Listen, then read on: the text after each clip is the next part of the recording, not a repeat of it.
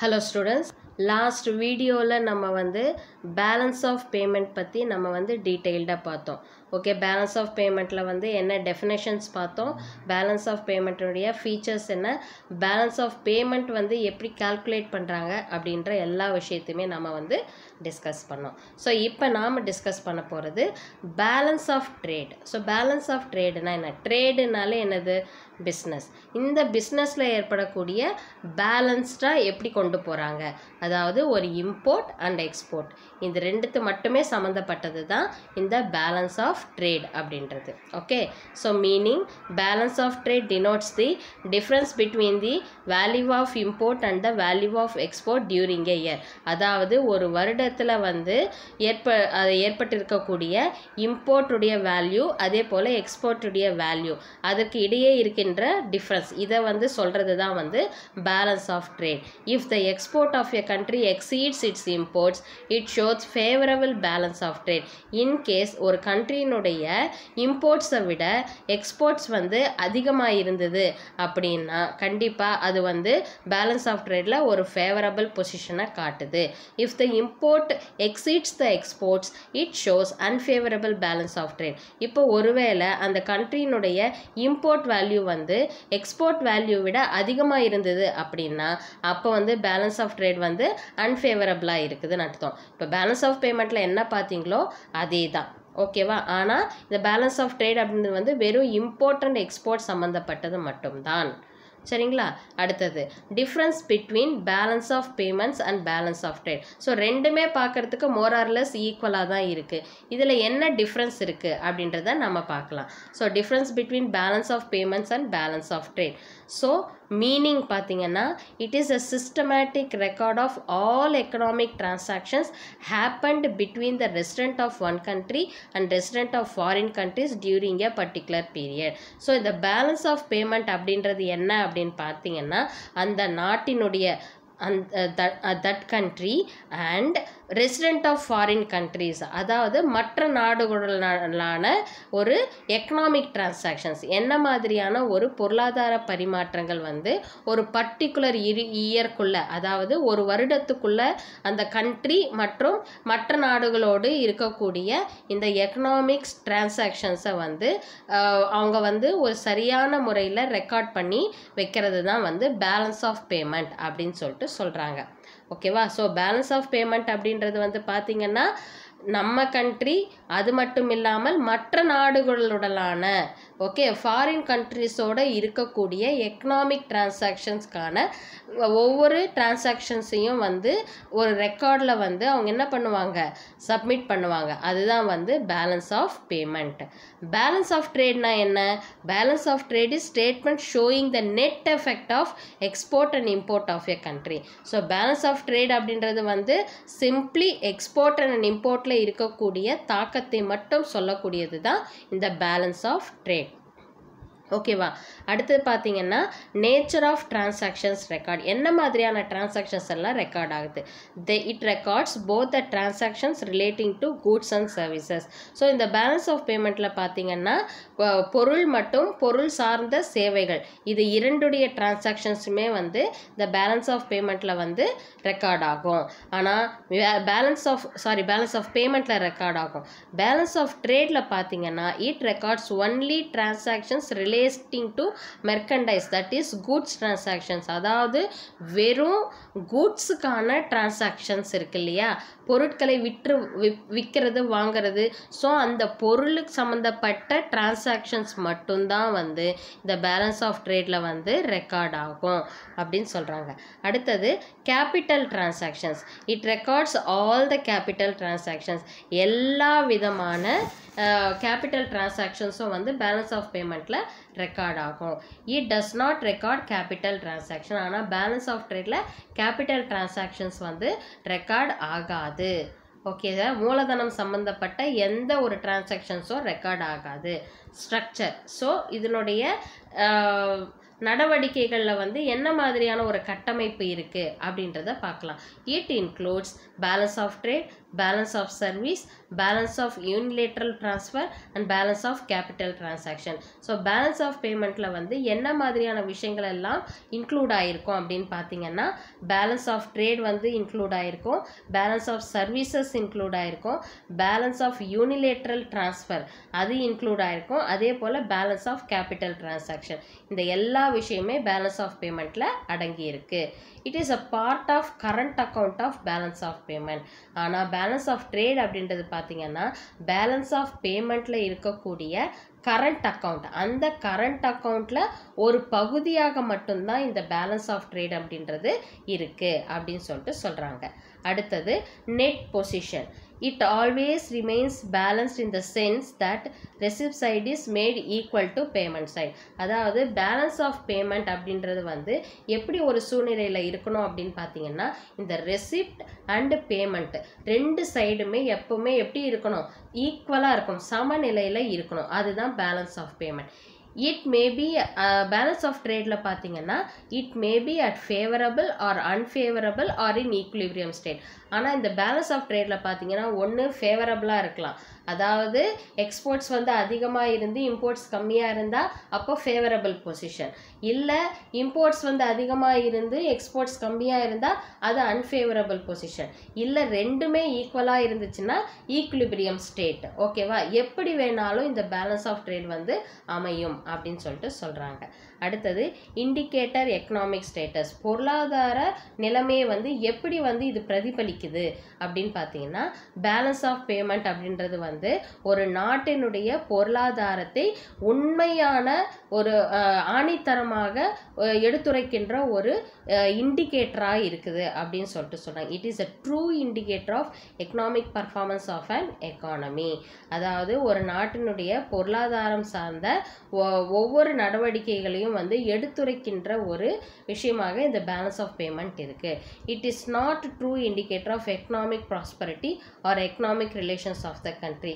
இது வந்து ஜஸ்ட் ஒரு இம்போர்ட் அண்ட் எக்ஸ்போர்ட்டுக்கான ஒரு ரிசல்ட்டை மட்டும்தான் கொடுக்குது அப்படின்னும் போது இது வந்து ஒரு பொருளாதார சூழ்நிலையை எடுத்துரைக்கின்ற ஒரு கருவியாக நம்ம இதை வந்து என்ன பண்ண முடியாது, எடுத்துக்கொள்ள முடியாது அப்படின்னு சொல்கிறாங்க.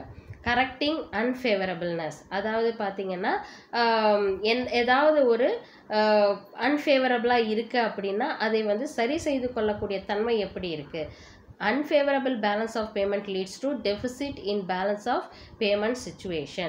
அதாவது அன்ஃபேவரபிளாக இருக்குது அப்படின்ற மாதிரி பேலன்ஸ் ஆஃப் பேமெண்ட்டில் வந்துச்சு அப்படின்னா கண்டிப்பாக வந்து என்னது பேலன்ஸ் ஆஃப் பேமெண்ட்டில் வந்து ஒரு பற்றாக்குறை தன்மையை இருக்கக்கூடிய ஒரு சூழ்நிலையை வெளிக்காட்டுது அப்படின்னு சொல்கிறாங்க. Unfavourable balance of trade can be converted into favourable balance of trade. அதாவது இந்த பேலன்ஸ் ஆஃப் ட்ரேடில் வந்து அன்ஃபேவரபிளாக ஒரு சிச்சுவேஷன் காட்டுச்சு அப்படின்னா அது என்ன பண்ண முடியும், ஒரு ஃபேவரபிளான ஒரு சூழ்நிலையாக வந்து கன்வெர்ட் பண்ணி பேலன்ஸ் ஆஃப் பேமெண்ட்டில் காட்ட முடியும் அப்படின்னு சொல்கிறாங்க. ஓகேவா, பேலன்ஸ் ஆஃப் ட்ரேடில் வந்து அன்ஃபேவரபிளாக இருக்கிற ஒரு விஷயத்த வந்து பேலன்ஸ் ஆஃப் பேமெண்ட்டில் வந்து நம்ம என்ன பண்ண முடியும், ஒரு சரியான அந்த எக்ஸ்போர்ட்டுக்கான வழிவகைகளை அதிகப்படுத்தி நம்ம என்ன பண்ண முடியும், பேலன்ஸ் ஆஃப் பேமெண்ட்டில் ஒரு ஃபேவரபிள் சிச்சுவேஷனை நம்மளால் கொண்டு வர முடியும் அப்படின்னு சொல்லிட்டு சொல்கிறாங்க. ஸோ இதெல்லாம் தான் வந்து difference between the balance of payment balance of trade. ஓகேவா, அடுத்து பார்த்தீங்கன்னா structure of balance of payments. So இந்த பேலன்ஸ் ஆஃப் பேமெண்ட்ஸினுடைய கட்டமைப்புகள் எப்படி இருக்குது, ஸ்ட்ரக்சர் எப்படி இருக்குது அப்படின்னு பார்க்கலாம். The balance of payments consist of 4 components, namely current account, capital account. So இந்த பேலன்ஸ் ஆஃப் பேமெண்ட்டில் பார்த்தீங்கன்னா 4 components இருக்குன்றாங்க. அதில் நமக்கு கொடுத்துருக்கிறது வந்து current account and capital account அப்படின்னு 2 அக்கௌண்ட்டு தான் வந்து இந்த பேலன்ஸ் ஆஃப் பேமெண்ட்டில் இன்வால்வ் ஆகிருக்கு. ஓகேவா, ஸோ அதை பற்றி நம்ம ப்ரீஃபாக பார்க்கலாம். ஃபஸ்ட்டு வந்து current account. The current account balance includes 2 items. So இந்த பேலன்ஸ் ஆஃப் பேமெண்ட் நிமித்தமாக இந்த கரண்ட் அக்கௌண்ட்டில் வந்து 2 விஷயங்கள் வந்து பிரதிபலிக்குது. இந்த 2 விஷயங்கள் தான் வந்து பேலன்ஸ் ஆஃப் பேமெண்ட்டை எடுத்துரைக்குது. ஓகேவா, ஸோ என்னென்ன அப்படின்னு பார்த்தீங்கன்னா விசிபிள் ட்ரேட். விசிபிள் ட்ரேட்னா கண்ணுக்கு புலப்படக்கூடிய ஒரு டிரான்சாக்ஷன்ஸ். ஓகேவா? என்ன மாதிரி அப்படின்னு பார்த்தீங்கன்னா import and export of goods. ஒரு பொருளை நம்ம ஏற்றுமதி செய்கிறோம், இறக்குமதி செய்கிறோம். இது இரண்டுமே வந்து நம்ம கண்களுக்கு புலனாகின்ற ஒரு பிஸ்னஸ். ஓகேவா? அது விசிபிள் ட்ரேட். இன்விசிபிள் ட்ரேட் அப்படின்னு பார்த்தீங்கன்னா இன்விசிபிள் சர்வீசஸ். நார்மலாகவே பார்த்தீங்கன்னா எந்த ஒரு விஷயத்துக்கும் செய்யப்படுகின்ற சேவைகள் சர்வீசஸை வந்து நம்மளை வந்து உணரத்தான் முடியுமே தவிர்த்து நம்மளால் என்ன பண்ண முடியாது, பார்க்க முடியாது, கண்ணுக்கு புலப்படாது. ஸோ அந்த மாதிரியான இன்விசிபிள் ட்ரேடெல்லாம் என்ன அப்படின்னு பார்த்தீங்கன்னா பேங்கிங். லோன் கொடுக்குறாங்க, செய்கிறாங்க, இதெல்லாம் வந்து நம்ம விசிபிளாக போய் பார்க்க முடியுமா? கண்டிப்பாக கிடையாது. So banking, shipping, transporting, insurance, travel and transportation. So இது எல்லாமே எந்த ட்ரேடில் வரும்னா இன்விசிபிள் ட்ரேடில் வரும். ஸோ இந்த விசிபிள் ட்ரேட் அண்ட் இந்த இன்விசிபிள் ட்ரேட் இதுக்கான எல்லா டிரான்சாக்ஷன்ஸுமே கரண்ட் அக்கௌண்ட்டில் வந்து காட்டுவாங்க அப்படின்னு சொல்லிட்டு சொல்கிறாங்க. அடுத்தது பார்த்திங்கன்னா கேபிட்டல். அடுத்தது பார்த்தீங்கன்னா capital account. Okay, capital account பார்த்தீங்கன்னா கன்சிஸ்ட் ஆஃப் 3 காம்பனன்ட்ஸ். ஓகேவா? அது வந்து 3 வகை காம்பனண்ட்டை கொண்டது. Private capital, banking capital and official capital. ஓகேவா? தனியார் மூலதனம் private capital. Private capital consist of foreign investments, long term loan and foreign currency deposits. So private capital அப்படின்றது வந்து என்ன மாதிரியான விஷயங்களை கொண்டது அப்படின்னு பார்த்தீங்கன்னா ஃபாரின் இன்வெஸ்ட்மெண்ட், ஃபாரின்லேருந்து நம்ம கண்ட்ரியில் போடுற இன்வெஸ்ட்மெண்ட்ஸ், அதே போல் ஃபாரின் கண்ட்ரிலேருந்து நம்ம வாங்கியிருக்கக்கூடிய லாங் டேர்ம் லோன்ஸ். ஓகே, அதே போல் பார்த்தீங்கன்னா foreign currency deposits. So foreign currency எல்லாம் வந்து நம்ம நாட்டு இதில் வந்து டெபாசிட் பண்ணியிருப்பாங்க. ஸோ இது எல்லாமே நம்ம எப்படி பார்ப்போம், இது என்ன மாதிரியான ஒரு கேபிட்டல் அக்கௌண்ட்டாக பார்ப்போம் அப்படின்னு பார்த்தீங்கன்னா ப்ரைவேட் கேபிட்டல். எதுவுமே நம்ம நாட்டுக்கு சம்மந்தப்படாதது, மற்ற நாடுகளிலிருந்து நம்ம நாட்டுக்கு கொண்டு வரப்பட்ட இன்வெஸ்ட்மெண்ட்ஸ் இதெல்லாமே. அப்போது அதெல்லாம் வந்து ப்ரைவேட் கேபிட்டல். அடுத்தது பார்த்தீங்கன்னா பேங்கிங் கேபிட்டல். பேங்கிங் செக்டார் மூலிமா வரப்பட்ட capital. Banking capital includes movement into external financial asset and liabilities, commercial and cooperative banks authorized to dealing in foreign exchange. அதாவது நம்ம நாட்டில் இருக்கக்கூடிய commercial banks and cooperative banks எல்லாம் இருப்பாங்க இல்லையா, அவங்கெல்லாம் பார்த்தீங்கன்னா இந்த ஃபாரின் எக்ஸ்சேஞ்சில் வந்து டீல் பண்ணுறதுக்கு அதிகாரம் பெற்றவங்களா இருப்பாங்க. ஸோ அவங்கெல்லாம் என்ன பண்ணுவாங்கன்னா வெளிநாட்டில் இருக்கக்கூடிய சொத்துக்களோ மட்டும் இல்லாமல் அவங்களுடைய பொறுப்புகள் இது எல்லாத்தையுமே வந்து எடுத்துக்கொள்கின்ற, அதாவது இன்வெஸ்ட்மெண்ட்டாக எடுத்துக்கொள்கின்ற ஒரு கேபிட்டல் தான் வந்து பேங்கிங் கேபிட்டல். ஓகேவா? அடுத்து பார்த்தீங்கன்னா official capital. It includes RBI's holdings of foreign currency and special drawing rights held by the government. அதாவது அலுவல் சார்ந்த மூலதனம் இதெல்லாம். ஓகேவா? இப்போ வந்து இந்த ஆர்பிஐயில் வந்து பார்த்தீங்கன்னா எந்த மாதிரியான ஒரு கேபிட்டல் இன்வெஸ்ட்மெண்ட்ஸ் வந்து வச்சுருக்காங்க அப்படின்னு பார்த்தீங்கன்னா அயல் நாட்டு நாணயங்கள், ஃபாரின் கரன்சிஸ் இருக்குல்ல அது, மற்றும் special drawing rights held by the government. நம்ம கவர்மெண்ட்டால் உருவாக்கப்பட்ட ஏற்றுக்கொள்ளப்பட்ட ஸ்பெஷல் டிராயிங் ரைட்ஸ் அப்படின்றாங்க. இது ஆல்ரெடி வந்து ஒரு சின்ன பாயிண்ட்டாக லாஸ்ட் சாப்டரில் எக்ஸ்பிளைன் பண்ணியிருப்பாங்க.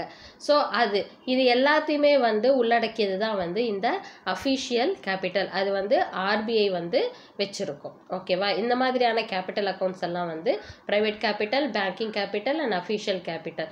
இது எல்லாமே கூட என்ன சொல்லுது, பேலன்ஸ் ஆஃப்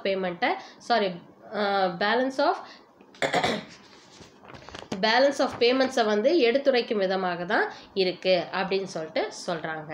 ஸோ இப்போ நீங்கள் இங்கே பார்த்தீங்கன்னா கரண்ட் அக்கௌண்ட் பற்றி நம்ம பார்க்கலாம். ஆல்ரெடி கரண்ட் அக்கௌண்ட்டில் வந்து நம்ம என்ன பார்த்தோம், visible and invisible items, tradings எல்லாமே, டிரான்சாக்ஷன்ஸ் எல்லாம் வந்து அதில் ரெக்கார்ட் ஆகிருக்கும். இது வந்து பேலன்ஸ் ஆஃப் பேமெண்ட்டை பிரதிபலிக்குது. அதே போல் பார்த்தீங்கன்னா கேபிட்டல் அக்கௌண்ட்டில் private capital, banking capital, official capital, ஃபாரின்லேருந்து நம்ம நாட்டில் வந்து இன்வெஸ்ட்மெண்ட் செய்யப்பட்ட முதலீடுகள் செய்த எல்லா கேபிட்டலுமே நமக்கு பேலன்ஸ் ஆஃப் பேமெண்ட்டில் வந்து பிரதிபலிக்கும். அதே போல் கரண்ட் அக்கௌண்ட்டில் வந்து என்ன மாதிரியான ஒரு இம்பேக்டை கொடுக்குது அப்படின்னு பார்க்கலாம். கிரெடிட் ஐட்டம்ஸ் இருக்குது, டெபிட் ஐட்டம்ஸ் இருக்குது. Credit ஐட்டம்னா receipts, debit ஐட்டம்ஸ்னா expenses. ஓகேவா? பேமெண்ட்ஸ். அப்போது கிரெடிட் ஐட்டம்ஸ்லாம் என்னதுன்னு பார்த்தீங்கன்னா கூட்ஸ் எக்ஸ்போர்ட், இதெல்லாம் விசிபிள் ஐட்டம்ஸ் இல்லையா. விசிபிள் ஐட்டம்ஸில் நம்ம பார்த்தோம் இல்லையா, கூட்ஸ் எக்ஸ்போர்ட் பண்ணுறது. இங்கே வந்து பார்த்தீங்கன்னா கூட்ஸ் இம்போர்ட், இதுவும் விசிபிள் ஐட்டம் தான். அடுத்தது இன்விசிபிள் எக்ஸ்போர்ட்ஸ் எல்லாம் என்னென்ன அப்படின்னு பார்த்தீங்கன்னா டிரான்ஸ்போர்ட் சர்வீசஸ் சோல்டு அப்ராட். அதாவது நம்ம டிரான்ஸ்போர்ட் சர்வீசஸ் வந்து நம்ம என்ன பண்ணுறோம், வெளிநாட்டுக்கு வந்து நம்ம வந்து அனுப்புகிறோம் இல்லையா. ஸோ வெளிநாட்டுக்கு செய்யப்பட்டது. ஓகேவா. அது வந்து கிரெடிட் ஐட்டமில் வரும். பேங்கிங் சர்வீசஸ் நம்ம பண்ணுறோம் மற்ற நாடுகளுக்கு, இன்சூரன்ஸ் சர்வீசஸ் கொடுக்குறோம். அதே போல் income received on loan and investment made in foreign countries, அதாவது நம்ம வந்து லோன் கொடுத்துருப்போம், அதுக்கான இன்ட்ரெஸ்ட் நமக்கு வரும் இல்லையா, அது என்னது நமக்கு வந்து ரெசிப்ட் தான். அப்போ அது வந்து கிரெடிட் ஐட்டம். ஓகேவா. அதே போல் பார்த்திங்கன்னா investment made in foreign countries, நாம் வந்து ஃபாரின் கண்ட்ரீஸில் இன்வெஸ்ட்மெண்ட் பண்ணியிருக்கோம், அப்போ அதுவும் நமக்கு வந்து ஒரு டெபாசிட்ஸ் மாதிரி தான் இல்லையா. அப்போ அது கிரெடிட்ல வரும். அடுத்தது expenses incurred by foreign tourist in India. அதே போல் பார்த்தீங்கன்னா ஃபாரின் டூரிஸ்ட் எல்லாம் பார்த்தீங்கன்னா நம்ம நாட்டுக்கு வந்தாங்கன்னா அவங்களுக்கான செலவினங்களுக்கெல்லாம் என்ன பண்ணுவாங்க, அவங்களுடைய மணியை வந்து எக்ஸ்சேஞ்ச் பண்ணுவாங்க, நம்ம நாட்டு வேல்யூக்கு வந்து எக்ஸ்சேஞ்ச் பண்ணுவாங்க. ஸோ இது எல்லாமே வந்து கரண்ட் அக்கௌண்ட்டில் கிரெடிட் ஐட்டமாக வரக்கூடியது. அதே போல் டெபிட் ஐட்டம் பார்த்தீங்கன்னா இந்த இன்விசிபிள் இம்போர்ட்ஸில் பார்த்தீங்கன்னா டிரான்ஸ்போர்ட்டுக்கு நம்ம என்ன பண்ணியிருப்போம், மற்ற நாடுகளில் இருந்து நம்ம transport services வாங்கியிருப்போம், banking services வாங்கியிருப்போம், insurance services. அதே போல் visit our tourist to foreign countries, நம்ம கண்ட்ரியில் இருக்கிறவங்க ஃபாரின் கண்ட்ரீஸில் போய் நம்ம மணியை எக்ஸ்சேஞ்ச் அவங்க கண்ட்ரியில் போய் எக்ஸ்சேஞ்ச் பண்ணும்பொழுது கண்டிப்பாக அது வந்து அவங்களுக்கு இன்கமாக இருக்கும், நமக்கு செலவாக இருக்கும். அப்போது ஆட்டோமேட்டிக்காக டெபிட் சைடில் வந்துடும். Other services purchased from foreign countries, ஏதாவது மற்ற சேவைகள் சர்வீசஸ் ஏதாவது ஃபாரின் கண்ட்ரீஸ்லேருந்து நம்ம பர்ச்சேஸ் பண்ணியிருந்தாலும் அதற்கான பேமெண்ட் நம்ம கொடுக்கணும். So it will be comes under debit side. So interest paid on loan in home country, அதாவது நம்மளுடைய ஹோம் கண்ட்ரிலேயே வந்து, ஹோம் கண்ட்ரினா என்ன, நம்ம நாட்டிலேயே வந்து நம்ம வாங்கின லோனுக்கு இன்ட்ரெஸ்ட் பே பண்ணுறோம் அப்படின்னா கண்டிப்பாக அது வந்து ஒரு பேமெண்ட் தான். ஓகேவா. ஸோ அப்படி அந்த பேமெண்ட்னும் போது that will also comes under debit items. ஓகேவா. ஸோ இதுதான் வந்து கரண்ட் அக்கௌண்ட்டில் எப்படி வந்து பேலன்ஸ் ஆஃப் பேமெண்ட்டை கொண்டு வராங்க. கிரெடிட் ஐட்டமாக இந்த மாதிரியான டிரான்சாக்ஷன் எல்லாம் கொண்டு வராங்க, டெபிட் ஐட்டம்ஸானா இந்த மாதிரி டிரான்சாக்ஷன் எல்லாம் கொண்டு வராங்க. ஸோ இது ரெண்டுத்தையுமே கொண்டு வந்து என்ன காட்டுவாங்க, பேலன்ஸ் ஆஃப் பேமெண்ட்ஸ் எப்படி இருக்கு அப்படின்ற ஒரு சூழ்நிலையை வந்து காட்டுவாங்க. இன்கேஸ் இந்த கிரெடிட் ஐட்டம்ஸ் வந்து அதிகமாக இருந்து டெபிட் ஐட்டம்ஸ் கம்மியாக இருந்துச்சுன்னா it will B A surplus. Okay. In case credit items கம்மியாக இருந்து டெபிட் ஐட்டம்ஸ் வந்து அதிகமாக இருந்ததுன்னா அது வந்து என்னது, எக்கனாமிக் லெவலுக்கு ஒரு டெபிசிட், ஒரு பற்றாக்குறையான ஒரு நிலையை எதிர்கொள்ளுது அப்படின்னு அர்த்தம். ஓகேவா.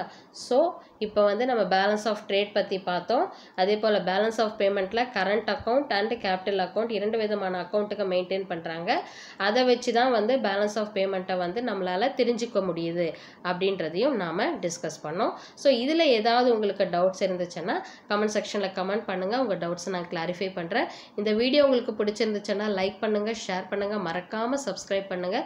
பெல் ஐக்கானை கிளிக் பண்ணிவிட்டு ஆல் பட்டனை கிளிக் பண்ணிங்கன்னா நான் போடுற வீடியோஸோட நோட்டிஃபிகேஷன் உங்களுக்கு வந்து இமீடியட்டாக வரும். ஸோ நெக்ஸ்ட் வீடியோவில் நம்ம பார்க்கலாம்.